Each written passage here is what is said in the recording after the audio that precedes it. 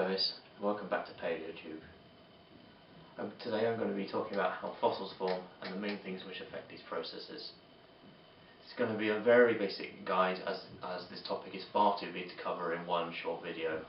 However, I plan to talk about some of the topics in later videos in more detail. Here is a basic guide to fossilization. An animal dies, in this case an ammonite, and sinks to the sea floor. Sediment falls and covers up the fossil. This layer eventually hardens into solid rock. The fossil is compressed and its original skeleton is mineralized.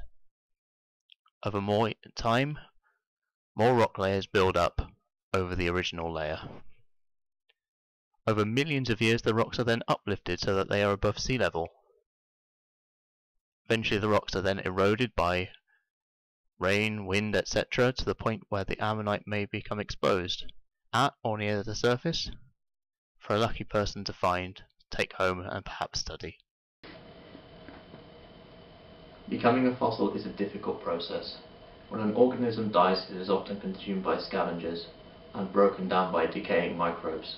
Therefore, the most important part of the fossilization process is to prevent the decay of the animal. This mainly occurs by the creature being quickly covered by sediment or somehow falling into anoxic conditions, where oxygen is not present for decaying microbes to carry out their processes. A fossil therefore has much more of a chance of being preserved in certain environments than in others, and by far the best of these is the ocean. The vast majority of known fossils are from marine conditions. Even on land, water is very important. Most preserved land animals in the fossil record are from environments where there is suspected to be a large water source, such as a river, a lake, or perhaps near the coast.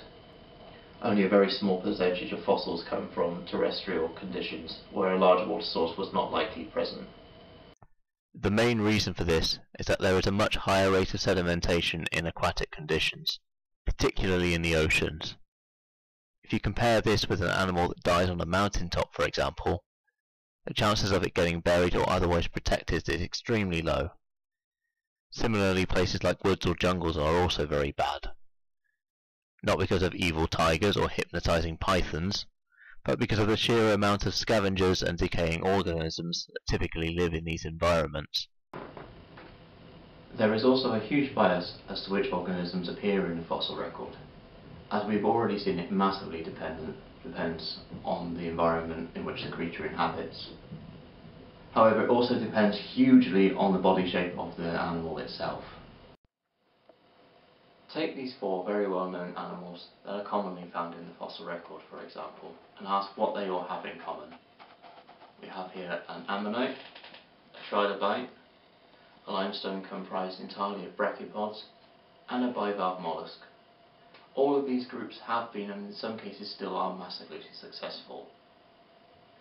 The shortest time span that any of them was around for was the trilobites, which dominated the oceans for 270 million years. And then you can even go to the bivalve and the brachiopods, and these groups first appear in a fossil record over 500 million years ago and are still around today.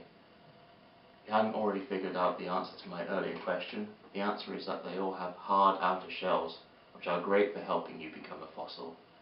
This is because the shells are very strong and don't easily get broken up during the common taphonomic processes, such as transport and decay, and provide a hard part to create a cast or a mould.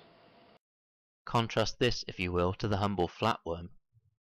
This group is suspected to have appeared at least 550 million years ago. However, the earliest known fossil record is only 14 million years old, found preserved in amber, which is fossilized tree sap. We know these guys were massively abundant, but because they're all soft-bodied, they don't preserve especially well, and so the record of direct fossils is extremely poor.